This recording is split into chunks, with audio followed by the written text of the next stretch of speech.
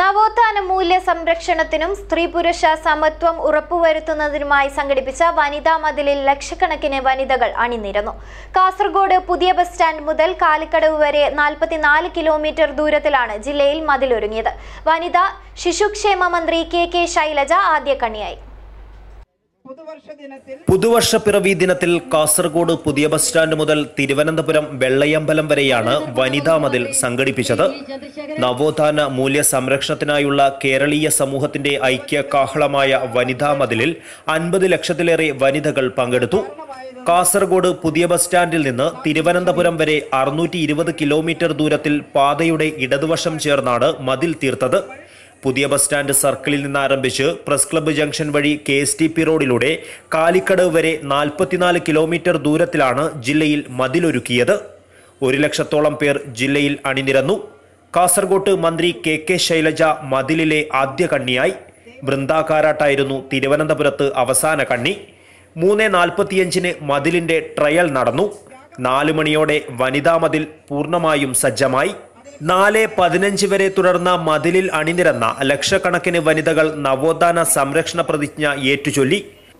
പുതുവർഷ ദിനത്തിൽ നാം ഒത്തുചേരുകയാണ്.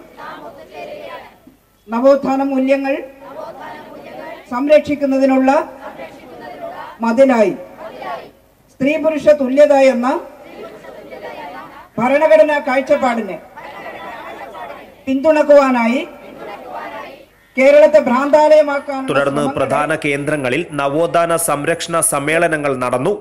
ജില്ലയിലെ വിവിധ കേന്ദ്രങ്ങളിൽ നടന്ന സമ്മേളനങ്ങളിൽ മഹിളാ നേതാക്കൾ, രാഷ്ട്രീയ നേതാക്കൾ, സാഹിത്യ സാംസ്കാരിക സമുദായ നേതാക്കൾ തുടങ്ങിയവർ പങ്കെടുത്തു. നിങ്ങൾ ഇവിടെ ഇന്നത്തെ കേരളം എങ്ങനെ ആയിത്തീർന്നു എന്നതിനെ കുറിച്ച് അറിയില്ലെങ്കിൽ ചുരുങ്ങിയത് എവിടെയെങ്കിലും പതുങ്ങിയിരിക്കുകയെങ്കിലും ചെയ്യണം. ഈ കേരളത്തിന് വന്നിട്ടുള്ള മാറ്റത്തെ പിന്നോട്ട് വലിക്കാൻ നിങ്ങളുടെ കല്ലേറൊന്നും ഞങ്ങൾക്കൊരു വിഷയമല്ലെന്നും കേരളത്തിലെ സ്ത്രീകൾ സ്വാഭിമാനം തലയുയർത്തിപ്പിടിച്ചുവെന്ന് അതിനെ നേരിടുമെന്നും നവോത്ഥാന ആശയങ്ങളുടെ പാരമ്പര്യമുള്ള 10,000-കണക്കിന് പുരുഷന്മാർ ഈ കേരളത്തിൽ ഞങ്ങൾക്ക് അഭിമുഖമായിട്ട് നിന്ന് ഞങ്ങളോട് ഐക്യദാർഢ്യം പ്രകടിപ്പിച്ച് ഈ ആശയങ്ങൾ സംരക്ഷിക്കാൻ കൂടെ നിൽക്കുമെന്ന് നിങ്ങൾ മറക്കണ്ട. അതുകൊണ്ട് എവിടെയെങ്കിലും കല്ലെറിഞ്ഞിട്ട് ഈ മതിലിന്റെ ആശയങ്ങളെ പരാജയപ്പെടുത്താമെന്ന് വ്യാമോഹിക്കുന്നുണ്ടെങ്കിൽ അത് മാറ്റിവെച്ചേക്ക്. ഇത് കേരളമാണ്. ഈ കേരളത്തിന്റെ നവോത്ഥാന മൂല്യങ്ങൾ ഉയർത്തിപ്പിടിക്കാൻ ഞങ്ങൾക്ക് സാധിക്കും, നമുക്ക് സാധിക്കും. അതിനെ ആരും അത് തടസ്സപ്പെടുത്താൻ വ്യാമോഹിക്കരുത്. ഇത് അവസാനിപ്പിച്ചേക്കണമെന്നൊരു താക്കീതാണ് ഞങ്ങൾക്ക് ഈ മതിലിന്റെ ഭാഗമായിട്ട് ഇവിടെ നൽകാനുള്ളത്.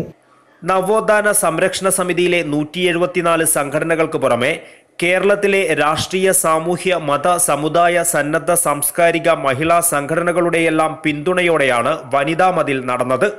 സംസ്ഥാന സർക്കാർ പ്രഖ്യാപിച്ച മതിലിന് LDFന്റെയും സമ്പൂർണ്ണ പിന്തുണയുണ്ടായിരുന്നു. വലിയ സ്ത്രീ മുന്നേറ്റമായി മാറിയ വനിതാ മതിൽ ലോക റെക്കോർഡായി മാറിയെന്നാണ് വിലയിരുത്തൽ. ലോക മാധ്യമങ്ങളുടെ പ്രതിനിധികൾ ഉൾപ്പെടെ വനിതാ മതിൽ റിപ്പോർട്ട് ചെയ്യുവാൻ കേരളത്തിലെത്തിയിരുന്നു. News desk KCN.